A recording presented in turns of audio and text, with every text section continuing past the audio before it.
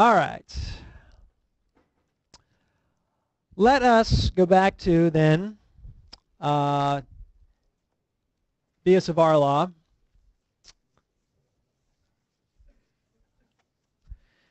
And I was debating whether to go through this derivation, but I think I'll do it just to do it, just to show it. And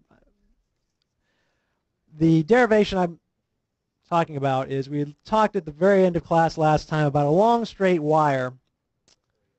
So this is a wire, and it has some conventional current running through it in that direction, call it capital I. And the wire is on the x-axis, so this is the y-axis, this is x. And we want to find the magnetic field at an observation location of 0, y, 0. And here's a little segment of wire that has a length delta L. And the position is x, 0, 0. And then this delta L vector, which is a vector pointing in the direction of the conventional current, we'll just call the length of that vector delta x, and then it's in the x direction, so it's delta x 0, 0. Okay? So I'm just going to show an example of using this Biot-Savart law, which is the delta B is equal to mu naught over 4 pi I delta L cross r hat over r squared.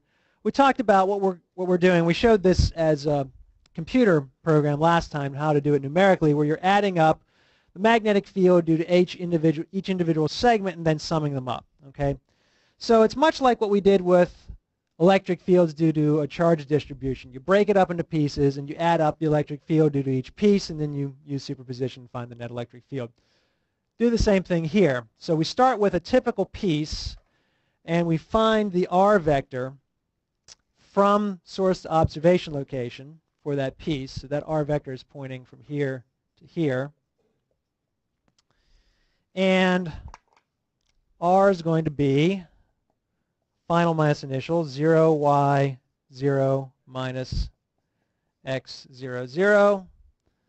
So r is going to be then negative x, y, 0. We need to find the magnitude of that.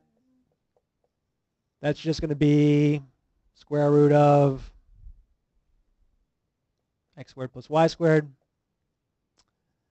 R hat is r over the magnitude. We have negative x, y, 0 over square root x squared plus y squared. And by the way, this derivation is in the book, so if you want to take notes, that's fine, but if you'd rather just sort of follow along, that's okay too. We need to do the cross product here. Okay, so we found r hat and we found r. Now we want to think about this cross product delta L cross r hat. So we have delta L cross r hat is going to be delta x 0, 0 crossed with negative x, y, 0 divided by this magnitude. And already we know, what's the direction going to be? Before we even work this out, the direction is going to be what? Out of the board, right? Right-hand rule. Fingers in the direction of delta L. Curl them towards r hat. Thumb points out. So we know that we're just going to get a z component, and that delta B is pointing out. Okay. And there's a number of different ways you can calculate the cross product, but the sort of longhand form of doing a cross product, if you have A cross B, and I'm not sure how many of you have seen this before, but you have A, if you want the x component, you have AYBZ minus AZBY, comma, the y component would be AZBX minus AXBZ, and then the z component is AXBY minus AYBX. How many people have seen that before? Okay, some of you have seen that before. You can get this from doing a determinant. Some of you may have seen a determinant method of doing a cross product in a calculus class, but it works out to be that. All we care about is the z component because we know x and y are going to be 0. So the z component of this cross product, and I'll write it as delta L cross r hat z component. Well, let me bring this 1 over the magnitude out. It's just a factor that multiplies the whole thing. Okay, so that's still here. And I'm taking the cross product of x0, delta x0, 0 with negative x, y, 0. So I have the x component of the first vector, so that's going to be delta x. I have the y component of the second vector, which is y, minus the y component of the first vector, which is 0, and I'm done.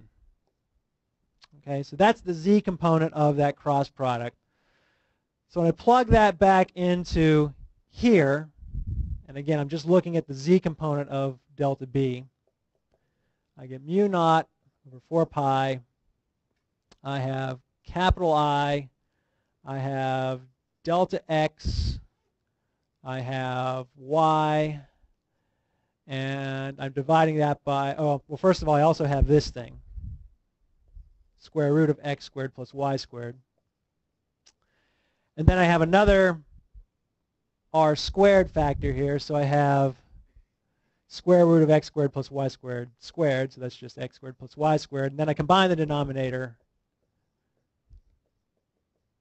I have I delta x y over x squared plus y squared to the 3 halves. Okay? Once you've got this delta b, and notice it's in terms of, again, we're going to do an integral, so we're going to sum up all these delta b's, or take an integral of the db's if we go to very small pieces. Then what's our integration variable? What are we summing over? What's changing as we move from one segment to another? X, right? X is changing. So we've got everything in terms of the integration variable and constant, so that's okay. And x is running from where to where? Well, x is running from, let's say, for a segment that has a length of L, x is going from negative L over 2 to positive L over 2. And that gives, if we do this integral from negative L over 2 to positive L over 2, of mu naught over 4 pi I y dx over x squared plus y squared. Mu naught over 4 pi I and y are all constant, so it just becomes an integral of dx over not square root, x squared plus y squared to the 3 halves. X squared plus y squared to the 3 halves.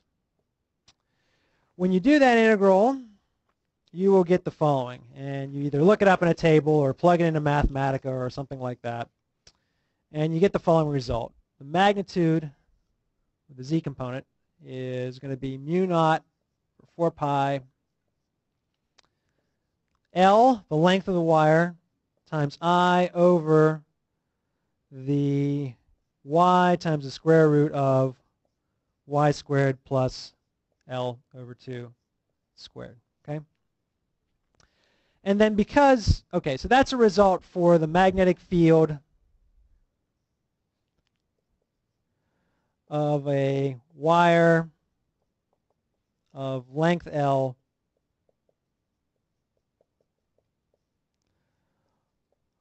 on the perpendicular center, or what we want to call this, perpendicular bisector, right? A line going through the middle of the wire and the distance point perpendicular distance away of y. Okay, but again, we usually call that distance r as usual, so I just make a change in substitution. So I'm going to call this r instead of the vector r now, And so this becomes R, and this becomes R squared. Okay. So it's another result, but it's coming from just applying this summation due to the Biot-Savart law. And then I think at in the very end of class last time we said if you have a case where the wire is very long and L is much, much bigger than R, and so what this boils down to be is this. You end up with, let me erase this over here. You have mu naught over 4 pi. You have L times I, and then you have R. So you have square root of L over 2 squared, which just becomes L over 2. And then the L cancels out, and the 2 goes upstairs, and so we have mu naught over 4 pi. 2I over R is the magnetic field for a long straight wire. Okay, this is a case where L is much, much bigger than the distance away from the wire. Okay, so it's kind of a nice expression. Kind of, again, it's an approximation, but it's a useful approximation, and we get this 1 over R distance dependence similar to the 1 over R distance dependence for a long charge rod, for the electric field of a long charge rod. Okay.